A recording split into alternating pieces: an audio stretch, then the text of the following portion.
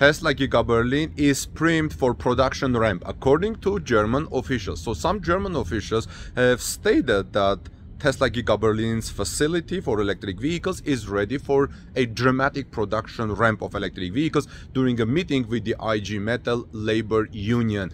IG Metall labor union is the biggest in Germany. German officials from the state of Grünheide met this morning with representatives of IG Metall, a labor union representing metal workers in Germany, which includes automotive, regarding the Tesla Giga Berlin facility. And according to the economic minister of state Jörg Steinbach, the state Tesla facility should push for a production ramp. Looks like these are officials from Brandenburg. At the podium, the minister stated, quote, Tesla production has to grow up a bit more, leading to the question, why does the minister think the ramp is possible? While the economic minister, Mr. Steinbach, was not immediately available for comment regarding why he believes Giga Berlin is now capable of production growth, what has changed at Tesla Giga Berlin, two main factors are likely contributing to his confidence of Giga Berlin's growth to produce more electric cars. A growing number of staff, which I've already reported, and the physical expansion of the plant. Since beginning production less than a year ago, the Giga Berlin facility has already been working on expanding rapidly. This has included a physical expansion of the property and a near constant hiring frenzy by Tesla.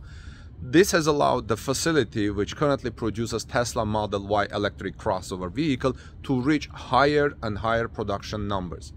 Giving some scale to the situation, according to comments reported by Reuters, Tesla has consistently been onboarding roughly 200 to 300 people per week, now hitting a total workforce at Giga Berlin of 9,000 people. Last time I reported, I think a week or two ago, it was 8,000. Now we're talking about 9,000. At the same time, other local manufacturers have continually struggled with workforce acquisition. How Tesla succeeds hiring more people? Let me know your thoughts on that, friends. As for the physical expansion of the plant, Tesla has not only cleared sections of forest to make room for production expansion in the future, but the company has also opened parallel facilities to deal with manufacturing waste and recycling. Remember that I reported that Tesla also used the airport parking lot to park its cars. However, it hasn't been all good news surrounding the German Tesla Giga Berlin facility.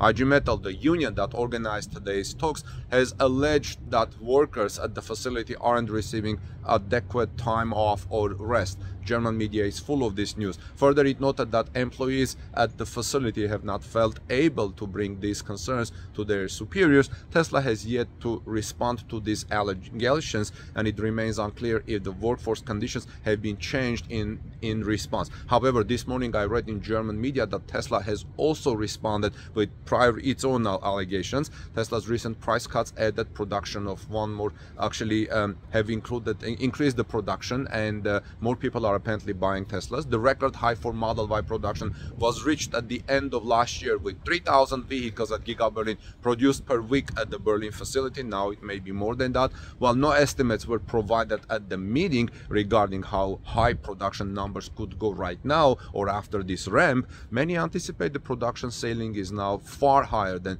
3,000 vehicles per week at Giga Berlin. As European Tesla sales continue to grow in the new year, Giga Berlin will become an ever more important production location for Tesla. Hopefully Tesla will be able to limit wait times and implement a production ramp quickly at Giga Berlin in the first quarter of this year. So I will report the latest about Giga Berlin in this channel as I have before. So friends, if you guys are interested to hear more about that, let me know. If you would like to know what Tesla said, I saw that briefly in German media. Tesla had its own points, and Tesla spoke through its workers council, you know, in contrast to union IG Metall union. Tesla had set up workers council to raise the issues of workers at Giga Berlin. This is kind of to counter IG Metall's efforts to enter Giga Berlin, to unionize Giga Berlin, which Tesla doesn't like. I read in German media that Tesla,